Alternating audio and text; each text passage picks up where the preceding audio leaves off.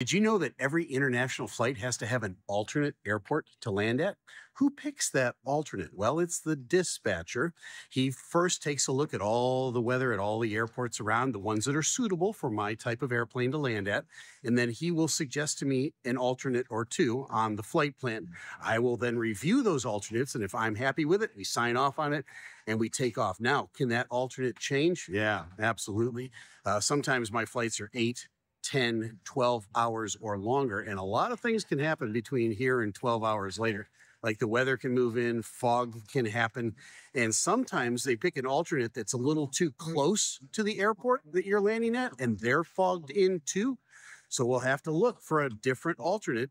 And if something happens at my destination airport and I can't land there for some reason, they close the airport and I've got to go to my alternate, I got to make sure I've got sufficient weather to go ahead and land there. So many times on those long haul flights, we have changed the alternate a couple hours out from landing at our destination airport. Now you know. I'm Captain Steve. Fly safe.